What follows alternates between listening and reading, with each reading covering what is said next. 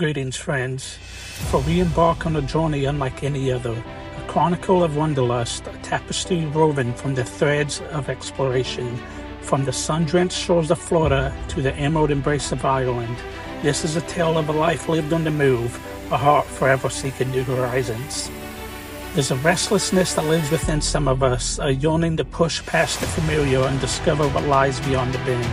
It was this very spirit that led me, a young soul from Georgia, to the vibrant shores of Florida. John Moher, the great naturalist, once said, "One does not simply visit the national parks.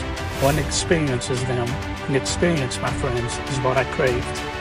Florida, the Sunshine State, has embraced me with open arms. Here the turquoise whispers secrets in the ocean breeze, and the golden sand stretches like a promise under endless skies. But Florida's true treasure lies not in its landscapes, breathtaking as they may be, but in its people. As Maya Angelou so eloquently stated, people forget what you said, people forget what you did, but people will never forget how you made them feel.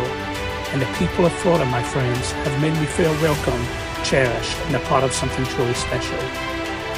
We've sailed snow-capped peaks in Colorado, feeling the world shrink beneath our feet. We've wandered the charming streets of Georgia, history whispering from every brick. We've stood in awe before the ancient castles of Ireland, feeling the weight of time itself. But through it all, Florida has remained a constant, a warm hearth to return to, a place where the sun always seems to shine a little brighter. 10 years ago, that restless spirit led me to this decision. 10 years ago, I took a leap of faith, a gamble in a new life. And let me tell you, friends, it was the best decision I ever made. So dear adventurers, wherever you may be, never lose sight of that inner fire. Embrace the unknown, chase your dreams, and let your curiosity be your compass. For Ralph Waldo Emerson, the champion of self-reliance, reminded us, do not go where the path may lead. Go instead where there is no path and leave a trail.